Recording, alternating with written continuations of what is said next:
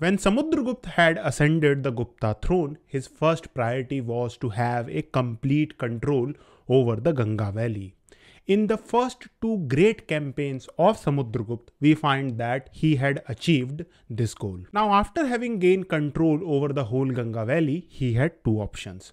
First, he could consolidate his empire of northern India, or he could venture deep into the south. Samudragupta chose the latter option, and in this video we are going to talk about this campaign of Samudragupta which led him to the deep south. Before we talk about this campaign and how it proceeded, I think it is important to first mention the motivation behind this campaign. When we look at the history of southern India, we find that from the Mauryan period onwards, southern India has become an important player in the maritime trade. When we read Arthashastra, we find that there are several items that are mentioned that were exported from southern India to different regions of India, and particularly northern India. In Arthashastra, we are told that the Pandya country was famous for its conch shells, pearls, etc.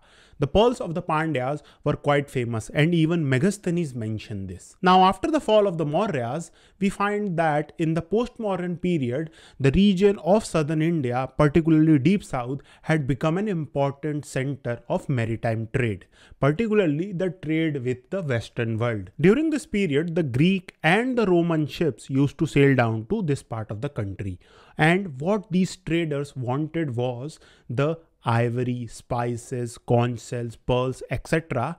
that were found in this region. And they traded these items with gold and silver. And that is why what we see is that by the end of the Mauryan period, this region, and particularly the coastal regions of southern India, had become quite rich. Now, what is interesting is that these regions not only traded with the Western world, they also traded with other regions of the Indian subcontinent. And what we see is that when Samudragupta had become the Gupta ruler, it is quite possible that the fame and the prosperity of the wealth of the southern countries had become famous throughout the Indian subcontinent. And it was this wealth that Samudragupta desired.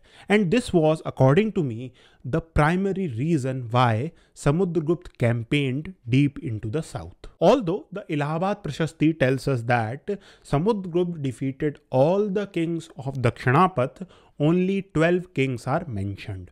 And according to most scholars, these 12 kings were the kings that Samudragupta defeated.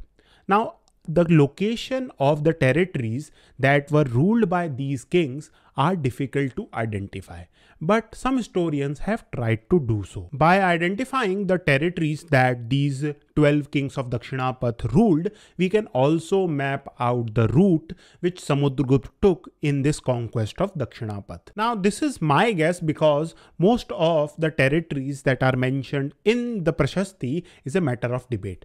But if suppose we believe that Samudragupta started his campaign from his base, that was the city of Allahabad, or during this period it was called Kosam, we see that from Kosam, Samudragupta moved south up to the northern shore of the Narmada river. After reaching the northern banks of the river Narmada, we find that Samudragupta turned east, and here he encountered his first opposition.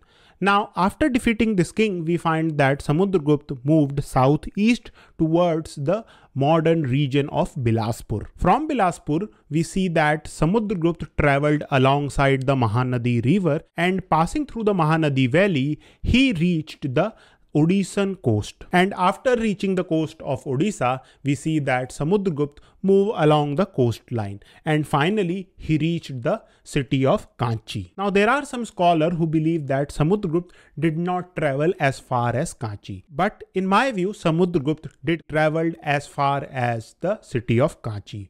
In Allahabad Prashasti, we are told that during this period, the city of Kanchi was ruled by a king named Vishnugop, and Samudragupta defeated this king. Some scholars have argued that in this whole campaign of southern India, Samudragupta sometime also used his naval power.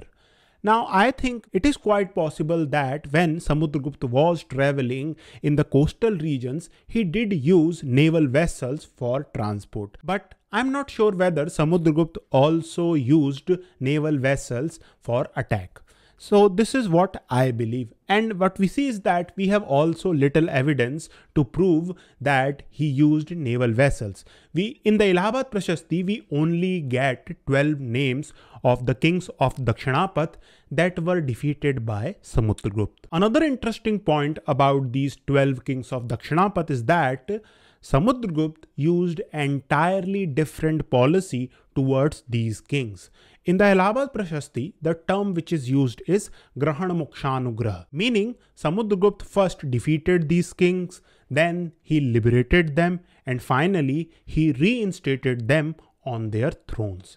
This would mean that Samudragupta wanted them to become his tributaries. Samudragupta's policy of not establishing complete control over Dakshinapಥ made sense because this region was quite far away from the Gupta base, and to control this region it required much more material resources and also military resources. And Samudragupta knew that it would be quite impossible for him to control these regions for a long period of time. So it was better to make these kings tributary, and in future he could also get some help from these kings. Now the first two campaigns of Samudragupta has been discussed in these videos. You can watch them.